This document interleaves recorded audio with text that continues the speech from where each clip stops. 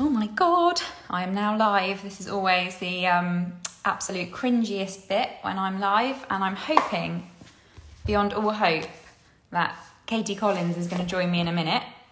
And I'm just waiting for her to join me on her publication day, which is very exciting. Fingers crossed she will pop up in a minute. She's promised me that she won't leave me hanging. There she is. She was true to her word. Hello, hello. Lots of hellos already. Evening. Hello. Hello, hello. Hi. Hello. Hi. Happy day. Yay! How are you?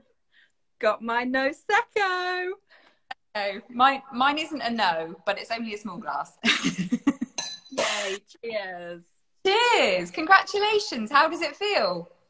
Thank you. It's a weird one, especially being locked down and, you know, going on your daily walk with your book.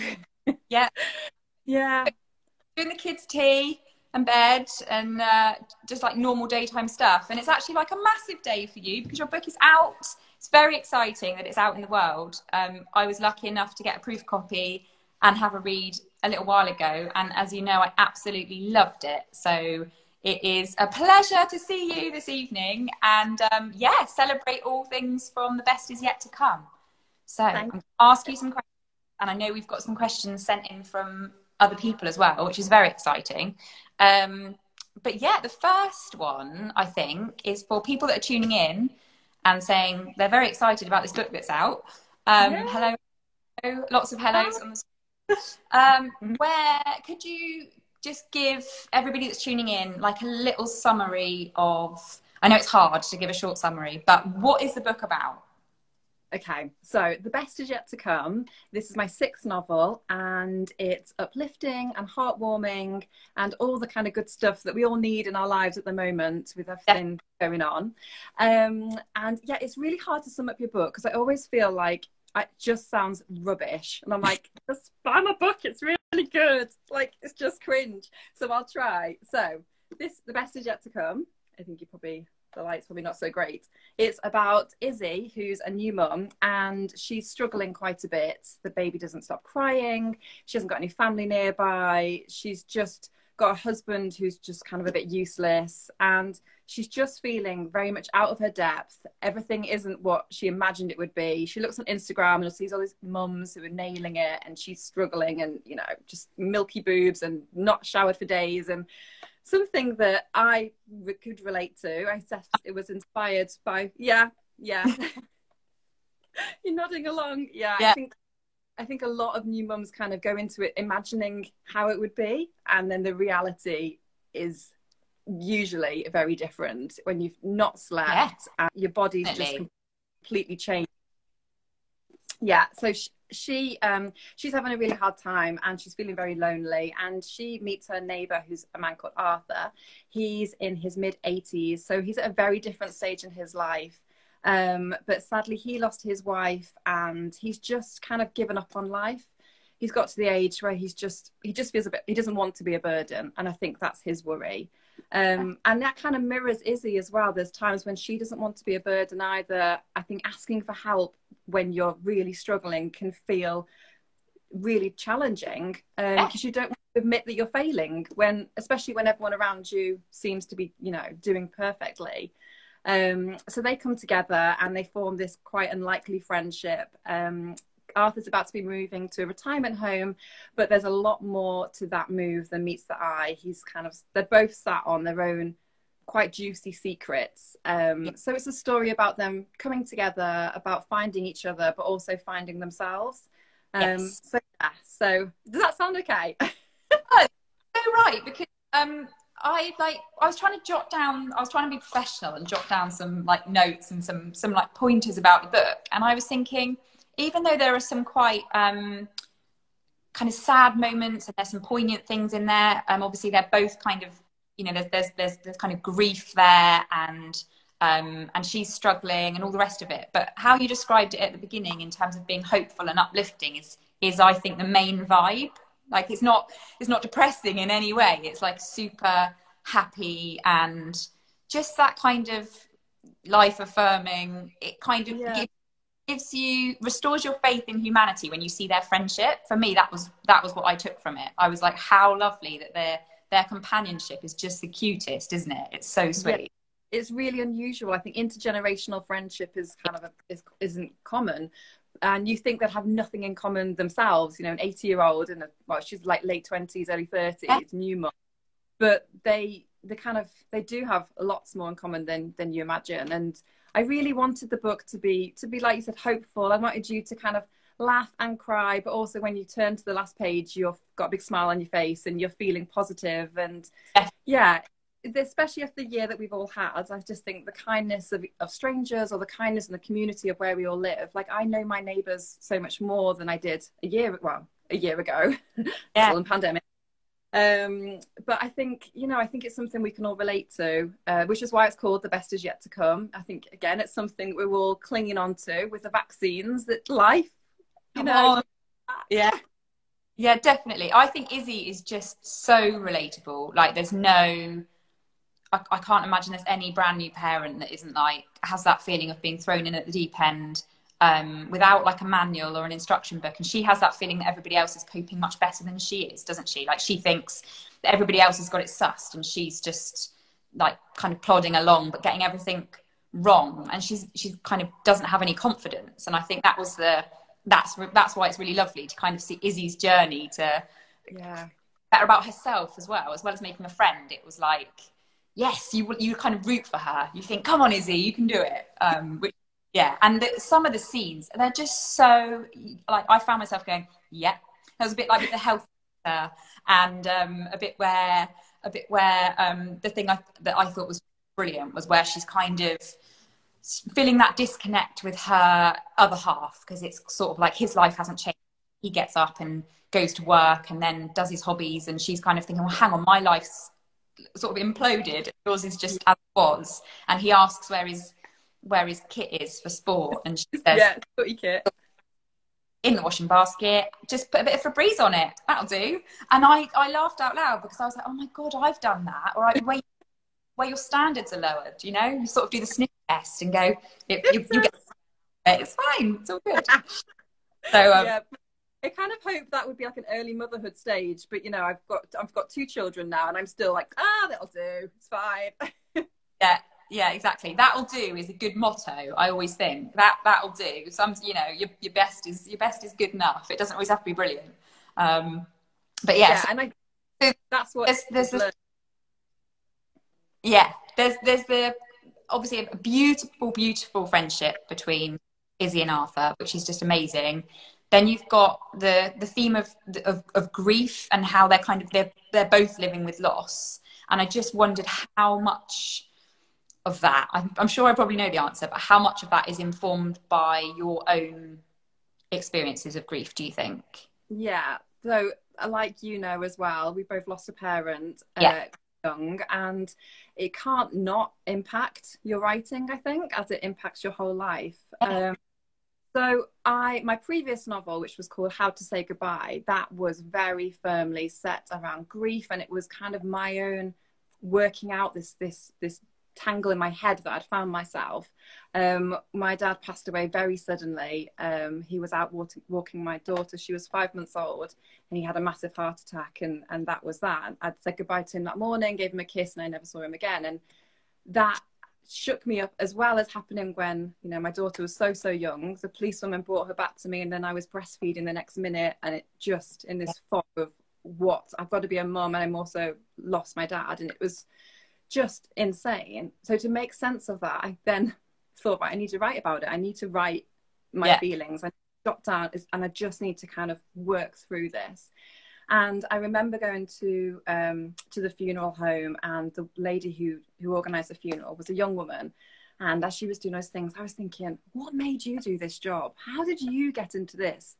How do you sleep? What do you like? I just was fascinated in this kind of industry that I had no knowledge of before. So she became the base of my character in my previous novel, How to Say Goodbye, which is called Grace. So that was very much on the funeral industry and grief, and kind of how we talk about death or how we don't talk about death. Yeah. So, and again, it's a very uplifting novel. Yeah. It sounds really heavy. Yeah. But that's it, about death and like conversations around death, is that I think people always assume it's going to be, you know, naturally just this really, really heavy, deep, sad beast, which obviously some in a way it is, and it can be like that, but also there can be so much humor, and you know, it's something that we all, you know, we're all going to die at some point, so it's that coming to terms with that. I found when I was reading how Izzy was feeling, having lost a parent, it was that again, that relatability of thinking, yeah, that's how you feel, because when you feel vulnerable as a new parent anyway, I think then I suddenly became hyper aware of new mums who were out with their mums. It almost felt like they were planted. They were everywhere. It was like you couldn't stop without seeing a mum and a nanny, and I just was like, oh my god, like is anybody out? Yeah, are they? But yeah, and actually it was nice then that she found that kind of extra friendship and support that she needed with Arthur. You know, it was that little boost, which was so I think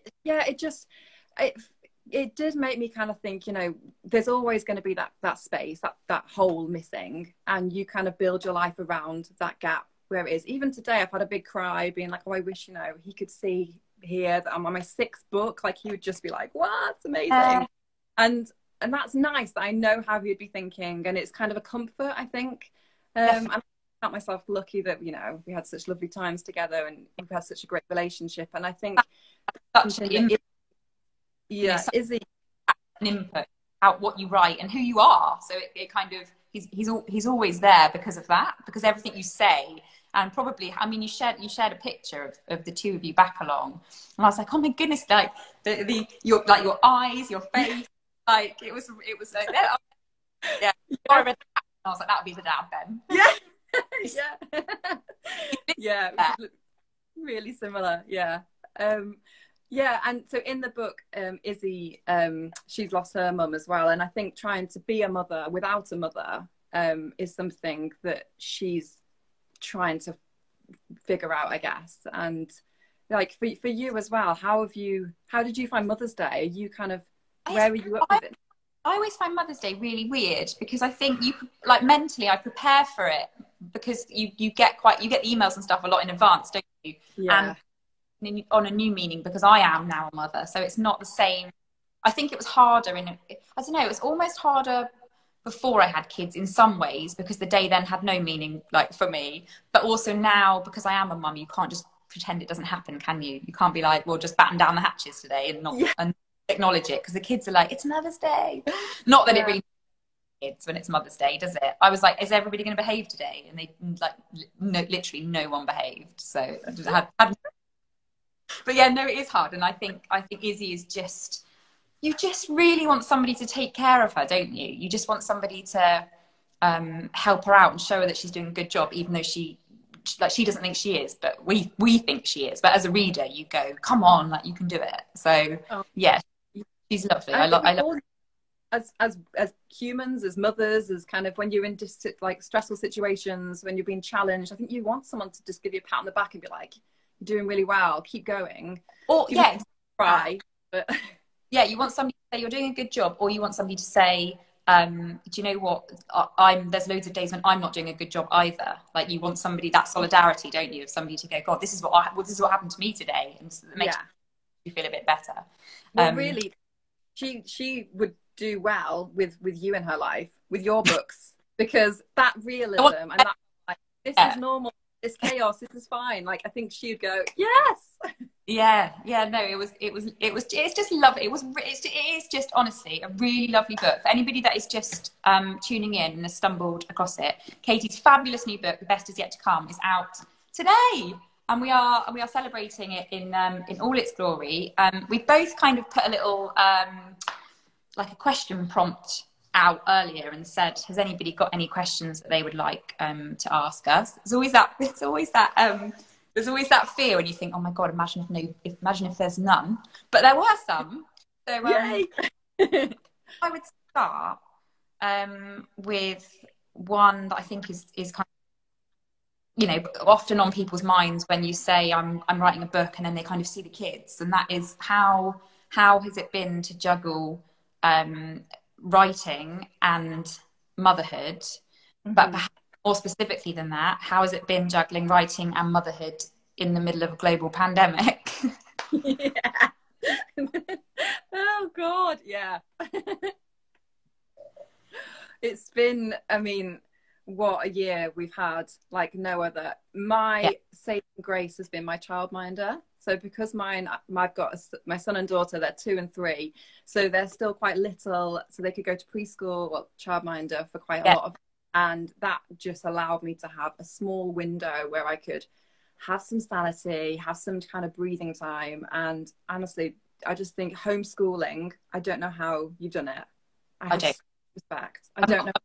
I have done it in some like it's like out of body experience now that we've lived through it. But I remember thinking that I think the frustrating thing is there are times, aren't there, when you're writing, when you think I don't actually know what to write next and I don't know where to go with this. But more frustrating than that is when you do know what to write and you do know where to go with it and you're really like eager to play and write. And then all of a sudden it's like the kids are at home, nobody's allowed anywhere because everything's shut. And I just remember thinking I've got no like headspace. There's no, I don't know how I'm going to get any of this on the page because always somebody here. Like I love my family, but my God, like why are you here the whole time? There's no like, you know, I remember being like, I just need to get the chapter out. And I just said to James, it's just never going to get written. But it does. It's like, there's like it's magic, I think. You kind of, you know, one way or another, if it's there, if it's up here, it does eventually spill onto the page somehow, but it's hard. But that frustration is so real. And I lost my patience so many times, and I'd snap and I'd just be like, I just want to be alone with my thoughts. It's like you've got another person in your head constantly because it's just noise. Well, I know at the stage where it's just whiny noise, snack, toys, just... And then your thoughts, and then like, oh, house stuff, and then book, and then you go to the end of the night, you're like, oh my God, no wonder I'm like losing the plot because I've just got a constant stream of sound in my head. And how are you going to write a book?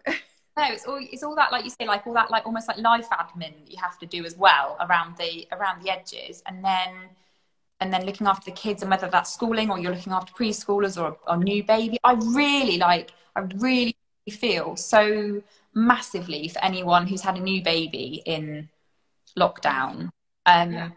Because I don't know, I feel like if that was me, I would have felt cheated. That I would have been like, I'm really annoyed that I'm on maternity leave and not everybody else is off because they haven't been. Like James is a worker and he's still been going to work, and you know, I know not everybody's furloughed and all the rest of it, but the great, you know, the kind of the UK did sort of stand still in a way, and I would have been really annoyed if I'd been on maternity leave and it was like, oh, everybody's off and everything's shut. Like it would have been so crap. It's really crap, and you can't go around to people's houses. There's just, honestly, my heart goes out to all the new mums out there and dads because it's just been rubbish, and you all deserve all the babysitting in the world and all the kind of cafe pub lunches that you've not had. It's, you know. Yeah, I know. It's just mad. But I think it's hard to juggle writing with like parenthood ordinarily, isn't it? You know, because I feel like there's always some, you know, it's quite hard to zone out of that being mum or being dad headspace that occupies quite a lot of your brain, but especially over the last year. For me, it's been like trying to have some sort of boundaries. So kind of thinking, right, if the kids are at school or we'll start in nursery, that's like a few hours, and to really try and just like put any distractions down and just write. Because I'm like, okay, I've got 4 hours. Oh, Twitter, Instagram, oh, Hoover. What are you doing? This is precious. Yeah, I find any excuse to procrastinate. So I will be like, right, I'm going to write this now. I'm going to crack on with this chapter. I know exactly what I'm doing. Yeah. And then I find myself taking a quiz, like which card garlic bread you? Well, I better find out. But like stuff there's no need for me to be doing, but I just find a reason. But yeah, no, I think it is always a juggle. I suppose there's a difference between when you're juggling it. Like I feel, I don't know about you, but I feel massively privileged that I can, like, writing is now my job. So I can, that is what I'm not. Whereas to start with, when I started the blog and I started the first book, I had another job as well as being. So I was a mum and I had a job and I was trying to write. And then it was like something has to give. Like, it's quite hard, isn't it? To so I do always sort of think I am quite lucky that there is that. Definitely. Yeah. There was a lot of writing in the evenings, writing before work, just kind of, like you said, cram it in. Yeah.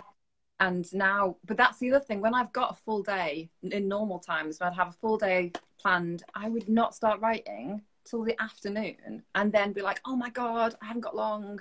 Like, Just have to do a speed. But I try and set myself a word count target, because if I don't, nothing gets done. And what the like hilarious thing, it's a bit like having a dissertation or something, isn't it? The closer you get to a deadline, it was like, if I'd kept to my promise to myself back in September and written 1,000 words a day, I'd have been on track.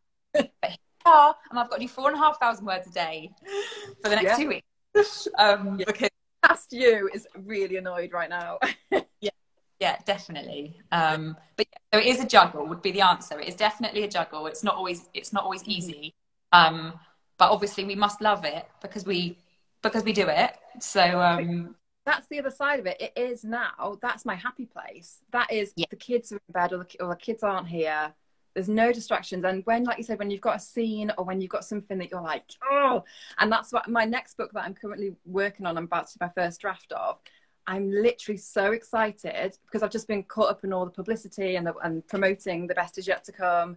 It's been fantastic, but there's quite a lot of publicity stuff to do with like podcasts and interviews and writing features and all really lovely, exciting things. But it means I've not picked up my old book for a couple of weeks now. And so next week, I'm just buzzing to get going with it again. And I think feeling that excitement, it's not always like that. There's days when you're like, this is awful, what I'm doing. This is, I delete everything, or I start again, or I doubt myself. And there's a lot of anxiety. And I think because it's such a solo job as well, when you're not seeing anybody else, you're in normal life, you can't even socialize at the moment, you can't even meet up with friends, and you're just working by yourself. And we don't have like Teams or Zoom calls or anything like that. So there's a time when I literally just saw my husband and my children, and I thought, this is not good. And thankfully my friends kind of stepped up and were like, right, we need to have more FaceTimes, more Zooms, so you can actually see another human being. And you're not like that. One of the hardest things I find about writing is that you'll have like days like you've described where it's amazing and you're like, this is the dream and I love it and I'm really motivated. But then on the days that you're not, there's not really anybody that can talk you out of or talk you down from how you're feeling sometimes, because if you in like jobs I've had in the past, you have like a one-to-one review, don't you, with a manager or whatever, and they go, let's review. Yeah, this is how well you're doing, this is your competency framework, blah blah blah. And as sad as it sounds, I quite like that, because if I felt quarter somebody would go, this is what you're doing well and this is what you're not doing so well, or improvement areas or whatever. And I think it's quite hard when you're a long time between edits or feedback. You can talk yourself into thinking, actually this is the biggest load of tripe that's ever been written, and there's what am I doing, and you wait until you then get feedback from somebody that goes, this is really good, and then you're like, oh thank God, and off we go again. Yeah, it's a roller coaster of emotions. And again with publication day, is like, yeah, this is fantastic, it's coming out. That means people are reading it, that means they can leave reviews. Oh my God, what, like it is. But then you get a nice review and you're like, yay, this is brilliant, they're gonna like it. So it's it never stops. Exposed almost today, now that it's out, like I feel like there's often that feeling of like you're really excited about it, but then it's like you've let it out, it's been like born in the world, and then you can't take it back then, can you? So it's quite even now with like, so the final copy, that's when, for me, the nerve-wracking moment is when the final copy goes to print and there's no chance, and you get that message, that email from your editor and be like, right, this is the last chance for anything. And I just feel so, by that time you're sick of it, you've read it so many times, you could probably say word for word, but you're still like, oh my God, no. And then that's usually when I have a massive wobble, and I need my editor to say, well, it's too late. It doesn't matter what you got to change. It's too late unless it's like a massive legal mess up. We're not changing it, going to the printers. And then I think after that, it's done. It's like your hands. Yeah, I can remember agonizing over. I think it was like quite honestly, like one word in about 90,000 words or whatever. And I remember I'd like changed it from the original word, and then I'd changed it to something else, and then eventually I'd changed it back, and I'd like become fixated on this one word or sentence, and then I realized anybody else is just when you're reading a book, nobody else reads it like we read them. No. We read it's a funny sort of read, isn't it? Like every single word is nice. But if I'm reading a book at the moment, I'm not kind of pondering over every like turn of phrase or word. No. That's not how people read. But unless it's like a literary piece of fiction that is all about the prose and the narrative, and then to think, okay, maybe. But I like uplifting, feel good reads that I think they should be easy to read. That's the kind of Did you ever have to like do the anthology for GCSEs? Do you remember that? It was. And that's what I always think of when I'm trying to find like the right word. I think there's not going to be a class of, year 11 sat down underlining my metaphor. It doesn't really, it's not the same. Like, not that. It's not that. But certainly an interesting one. Having a look, see what other questions we got. Funny enough. I haven't been able to see. So I've got this light, but now I'm blinded. Somebody, which I sort of touched on in terms of personal development reviews, but somebody asked if we ever miss our old jobs, so jobs we had before. What before? I worked in finance for a bit, so I used to finance agricultural machinery. That was my job, and I worked in higher education in like admin, basically at the university. So yeah, kind of a mixed bag. There are bits I miss, but there's genuinely nothing I would rather do than what I'm doing now. So I miss. I think. Oh God, I miss someone making a cup of tea and being like, "Did you watch that last night?" Or just real nothing chat. I just miss that so much. And like you said, someone to be like, how are you doing? Or you're doing really well? Or have you thought about this? Bounce ideas off. But you go to a co-working space now, don't you? Benefit of a co-working office, which has been amazing. I mean, obviously everything's a bit crazy at the moment because of COVID. But in non-COVID times, it's like a breath of fresh air, because you can go in and sit at the and kind of just work. Oh, sorry, that's my. Okay, go on. that was my cactus that I'm leaning my camera up against. Fresh. Yeah, fresh. James came in earlier and was like, "Is that what you're using?" And I mean, I wish I could show you the setup, but I don't want to wreck the. But I've basically got a cactus balanced on a box that I took out of the recycling and balanced my phone up against it always. And also I've positioned like a reading lamp, because I thought that will make my skin look better. Yeah, glowing. Well, mine, I feel like it's too much. I'm like, I can't really see anything. Co-working offices and cafes, like nobody's safe. As soon as I'm in there, I'm like looking for a victim of somebody that I can. Talk to me. Yeah, exactly. Talk to me. Please talk to me. Make me a cup of tea, or just chat about stuff. But what did you now do? With the postman? I'm like, oh yeah, hi. So it's like, or like a Tesco delivery driver. They think I'm nuts. And then my children are like ravaged. They run to the door and they're like, yeah. I'm like, we've not seen another human for so long. This is so exciting. Exactly. What did you used to do work-wise? So I used to work at Manchester Airport. I worked in the PR department there, and it was fantastic. I absolutely loved my job. It was so exciting. I was young and just carefree and just doing these really cool things. Got to travel and got to meet like celebrities, and it was just brilliant. And then when I got jilted, that was when I thought, right, I'm going to just even though we're here again to discuss Katie's The Best Is Yet to Come, which is out today. Absolutely, we cannot let this whole life go past but without, because even just reading, so I sort of knew your story anyway, but even just reading like the little author bio blurb in your book, it is incredible / insane. So can you just tell people how you got into writing books in the first place, what it was that happened that started this whole adventure? Yeah, so this was a few years ago now. I was in a long-term relationship and we were meant to get married, and that didn't happen, and it was just awful. It was really awful. You know, I had the big wedding booked, and it got called off. And kind of to cope with that heartbreak, I just presumed my life was going in one direction and I had it all planned out, and then suddenly I had no idea what I was doing or where I was going or who I was. I found myself single, and I was still kind of getting, you know, things about my wedding was coming through. I had my wedding dress. It was really heartbreaking. So what I decided to do was go and quit my job, sell everything, my car, we sorted out the house, and put everything that I owned into a backpack. And whatever I didn't own, I got rid of or sold. And then me and my backpack went and traveled around Southeast Asia by myself. And this is from a girl who'd never gone anywhere by herself. And my parents thought I had lost the plot. I think people just thought, you know, it was just so out of character. But I just thought, I need to do something out of this. I need a breakup to be, you know, something good's got to come of it. And I started traveling. And when I was traveling, I started a blog called notwedordead.com, which is my Instagram name. Yeah. And that blog just kind of blew up. And I was getting people saying, oh, we're following your journey. Or I was also dumped, and heartbreak is just awful. And I just didn't feel alone, I guess, having other people out there going through it with me.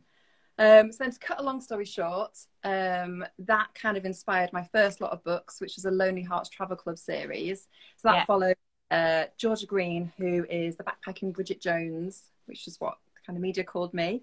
And she goes to all these different destinations and the places that I've traveled to, and meets this massive bunch of characters. So the first novel, which was Destination Thailand, was very much based on kind of my experiences, but as the series kind of developed and the characters just kind of come to life, so I kind of took a step back from that.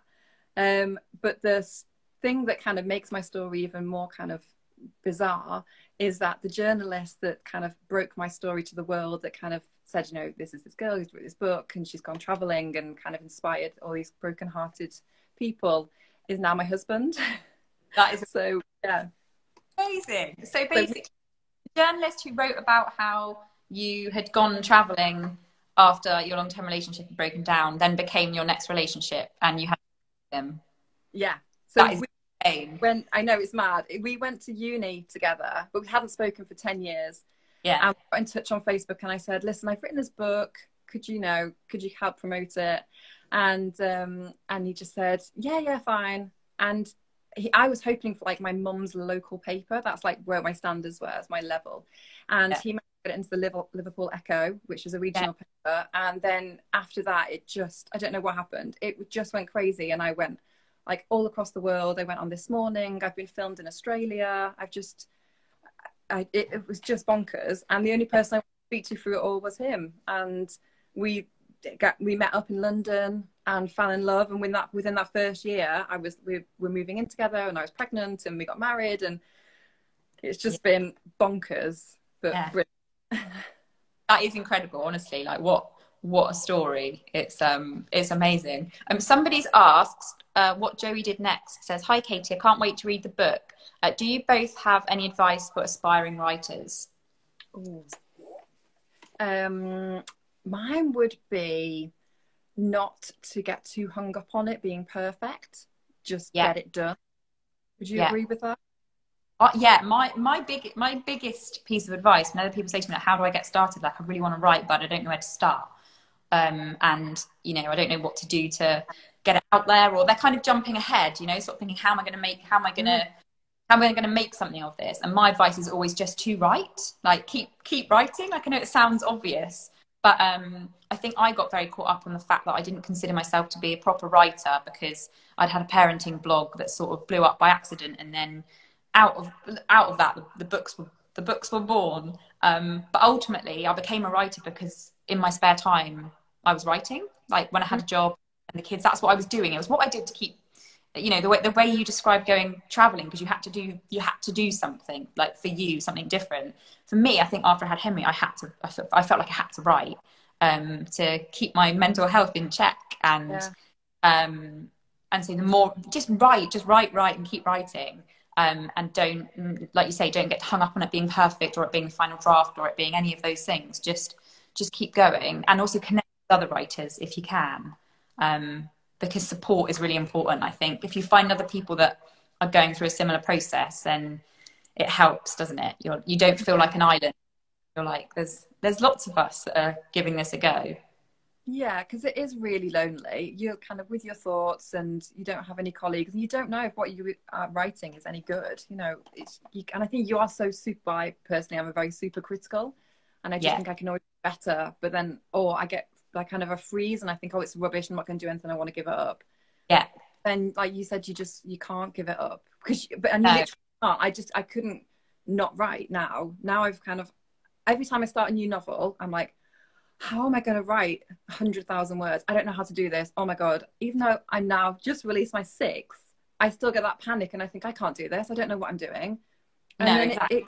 but then I couldn't not do it, could not write, even if no one ever read it again. Yeah.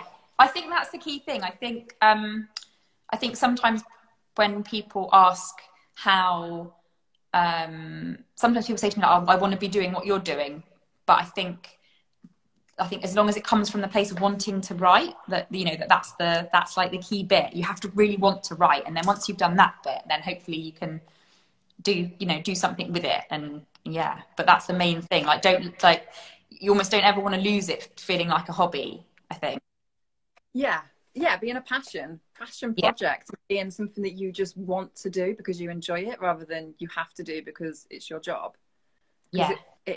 It's such a weird job. You never switch off from it. You like always on your phone writing notes, or whatever you are, you just like, gotta write that down. Yeah, I'll hear a song lyric, or I'll hear just like a snippet of somebody's conversation, or all of a sudden I'll see something and I'll think, actually that would be a really good link between this scene and this scene, or whatever. Yeah. And it's on I've got this most random phone notes, like, rubbish that wouldn't mean anything to anybody else, but I look at it and go, oh yeah, I know why I wrote that down. It like sparked something. So that's relevant. Because usually I wake up and I'm like, what was that? What was I trying to say? What? Like, that doesn't mean anything. It's like when you're falling asleep, you're like, gotta get this idea down. Yeah, no, it is mad.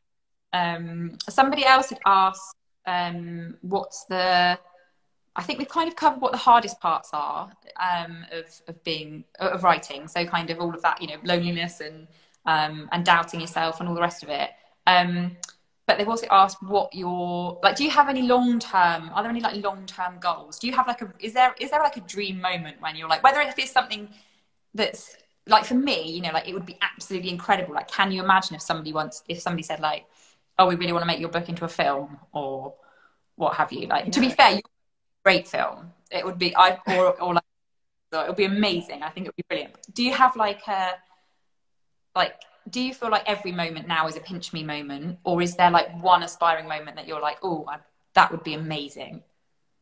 Like, definitely a film would be incredible. But I think always keep moving the goalposts. My last kind of Instagram post that I put up was, I spoke to my best friend yesterday, and I'm like, oh, my book's coming out tomorrow. I'm nervous. Like, what's it going to be like, and all this, and have I done enough? And she's just like, you've written in 6 books. Like, you're kind of forgetting what process you've gone through. Like, if I'd have spoke to you 10 years ago, before I had any novels out, to even have like an agent look at my stuff, I would be absolutely buzzing, because it's incredible. And now here I am with my 6th book, The Best Is Yet to Come, which is out today. And I'm just like, oh yeah, like, it's just amazing to be here, to be talking to you, to be kind of connecting to readers, and that it is a real pinch me moment. This is still kind of happening. That's so true. And your post was bang on the money when you said, you know, it's almost like that whole, you know, remember when what you've got now is what you wanted. You know, like at one point, like this exactly this moment is the dream. So it's good to think ahead, but also it's really good to kind of take stock of how far you've come. That's kind of crucial, isn't it? To be kind of great yeah, what's going on.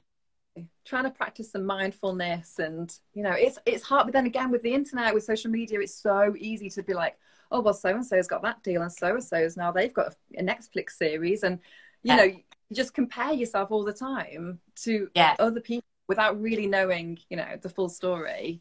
Yeah, definitely. You always feel, I think you feel there's always that imposter syndrome of thinking that you're not worthy of whatever you're doing, even though you're doing it. So there must be some reason why you're doing it, but you forget that when you're in that moment. And also that feeling of, it's really hard not to have a moment where you think, well, what's the point? Because I sometimes find that I read a book that's so good that I'm like, why don't I give up? What's the point? What is the point? Like the child in me feels like sulking and just like, honest, I could do that with yours. Chuck it out the window and just, what's the point? Why are we carrying on when somebody else has beat you to it? It doesn't work like that, because every book's different, aren't they? So, you know. And the more there are, the more readers you're going to find. Everyone that gets a really great deal means there's more books and more readers. And it's, you know, it's not just one thing. There's not just one film that's going to be made. It's not just one book deal. There's so much. You know, I think this industry, even through lockdown, is kind of still thriving. People still want books. They want escapism. They want, you know, and especially kind of books that we write, which is uplifting and kind of take you away from where you're at the moment. I think that's especially something that, you know, people do want to read. And what sort of books, again, it comes back to another question that somebody sent us about books that we've enjoyed this year, but I just wondered what sort of, do you have like a type of book that is your go-to, or like a genre, or are you like in quite a and read across the board? Yeah, I read loads of different things. So mysteries, thrillers, romances, not too much horror, not too much sci-fi. Although I just finished Last at the Party by Bethany Clift, which is kind of post-apocalyptic, The Last Woman, and that, I've still kind of got a book hangover from that. Like, I'm not ready to read something else yet, because it's that I'm still in the character's head. So yeah, I think a bit of everything really. The only thing I try not to do is read my genre, which is like uplifting kind of feel good, whilst I'm in the later stages of writing or editing, because I'm just worried that I'm going to be like plagiarizing, or subconsciously I'll be nicking things. And do you feel the same? No, like I said to you, and I'm like, you know, I was writing something and I said to you, like, I'm like, you know, there's like a tiny similarity, and I've just read from your blurb, and so I can't read it until I've told you that this is, because I've already submitted this draft, and you're going to be like, well, she's copied that. And that is like the fear that I'm up with every day. I'm like, if I read something, what if it accidentally comes out like I've copy and pasted Spark Notes, like at university, you know, where it's like, let's do this.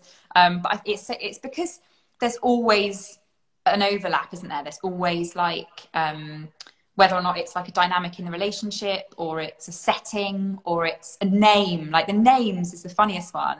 It wasn't until I started reading, until I started writing, you know, my own books, I'd be like, wow, that name's popped up in every book that I've read. Why is that? Never noticed. Bad. But yeah, no, it's just, I find I love a thriller. I read Girl A recently. Have you read that yet? Yes, so, I got proof of that. Yeah, really enjoyed that one. I'm trying to think what else I've been reading. I'm reading Mother at the moment, which is by Laura Jarrett. It's kind of, the premise of it is just like the most haunting thing ever, which it's not a spoiler because it says it on the cover, but basically she's involved in a car accident, and she's got two daughters, and she has to make a choice. She can only save one of them. And I've been dreaming about it, honestly.